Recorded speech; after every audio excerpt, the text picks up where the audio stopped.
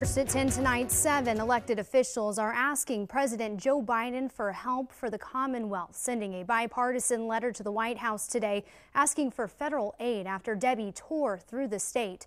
Good evening. I'm Anne-Marie. Aaron has the night off. The letter comes after Governor Shapiro requested a major disaster declaration earlier this month. Our Jake Sarwar joins us live now with the latest. Jake.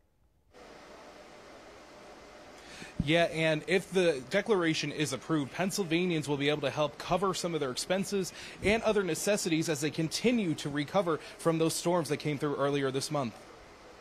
At the beginning of August, Tropical Storm Debby tore through parts of Northeastern and Central Pennsylvania, leaving many to pick up the pieces.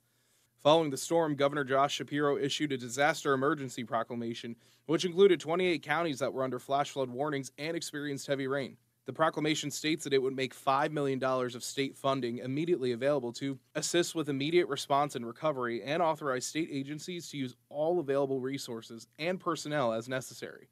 In a bipartisan and bicameral effort to receive funding, members of Congress are calling on President Biden to step in to help.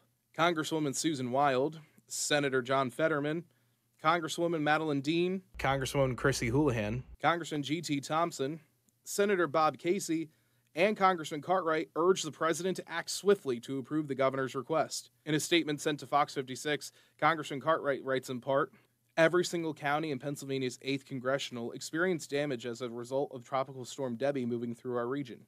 The lawmakers believe individual assistance from the federal government is crucial to help homeowners cover uninsured and underinsured expenses." I reached out to Congressman G.T. Thompson, who represents parts of central Pennsylvania that were impacted, who said in part, "The Biden-Harris administration must not delay. Those affected by Tropical Storm Debby need access to the resources a disaster designation will bring. My office continues to work with families and localities impacted." The lawmakers' request comes after FEMA denied the Commonwealth's appeal for disaster funding following severe flash flooding nearly a year ago in Luzerne, Lackawanna, and Wyoming counties. Now, the most flooding that was reported throughout the area with damage was actually in the Cowanesque River in Tioga County, according to the National Weather Service.